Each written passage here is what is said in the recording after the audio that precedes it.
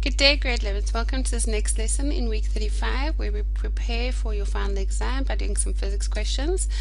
It says, in the diagram below, not to scale, a ray of light PO is traveling from flint glass towards the boundary with crown glass. The angle of incidence of ray PO, that's this one here, is 21 degrees. And then it says, write down Snell's law. So Snell's law basically states N1 over N1 over N2 is equal to sine theta 1 over sine theta 2. So Snell's law basically relates the ratio of the refractive indices to the angles of refraction. Now, so that's Snell's law. Then it says the refractive index of crown glass and flint glass, they've given us a 1.52 and 1.66. It says calculate the critical angle for the boundary between the two glass materials. So the critical angle occurs when what? The theta is equal to 90 degrees. In other words, we want to find out when your theta 2 is 90 degrees. So now we're going to use Snell's law to work out your critical angle. So we know that N1 is going to be 1,52 and our N2 is going to be 1,66, and that's going to equal our sine theta critical angle over our sine of 90. So it doesn't make sense. It has to therefore be, yeah, it has to be.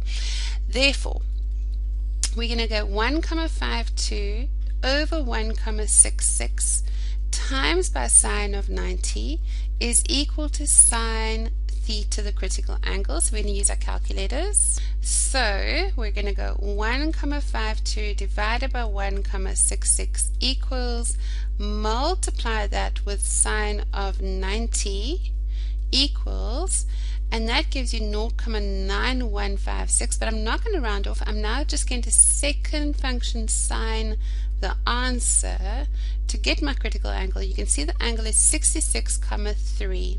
So theta C, the critical angle, is 66,30 degrees. Okay. So now it says, on your diagram, draw a ray to show what happens to light R, the light ray PO, at the boundary between the glass surfaces, and label the ray OX. Okay, so this has got a higher refractive index than this. Okay, so because of that, it's going to go slower in here, and it's going to go faster in here. And if that's the case, it is going to, because it's going, you can think of this. Okay, let me show you how you can think of it. Let's say you've got a truck that is coming along. Okay, it's coming along, and this is the mud. Okay, it's driving along. This is mud, and this is road. So what's going to happen is that as it comes along from the mud to the road, this tire is going to hit the road first. Okay, this one's going to hit first, but this tire is still stuck in the mud, so it's going to move away from the normal. So the light ray is going to be bent away from the normal because it's traveling faster now. Done that question. Now it says our ray QO is incident at the boundary at 40 degrees. So that angle there is 40 degrees. Now it says draw a ray to show what happens to light ray QO at the boundary between the two glass surfaces. Label the ray OY.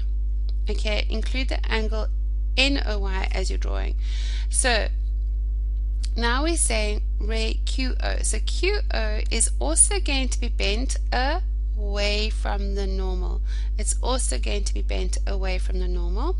It says, how does the speed of light in the crown glass compare to that of the flint glass? Okay, and we've already spoken about this. The speed of light in the crown glass, because the refractive index is smaller, it's going to be faster than over here. Okay, so then it will be greater than. And that, grade 11s, is a question on your refractive indices and your light and Snell's law. Please make sure you know this work, because chances are, a very good chance that it's going to be in your control test this term. Have a great day.